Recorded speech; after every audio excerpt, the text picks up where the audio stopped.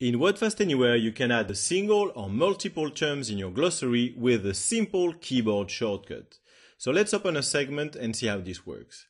First, you need to select the target, and then you need to select the source.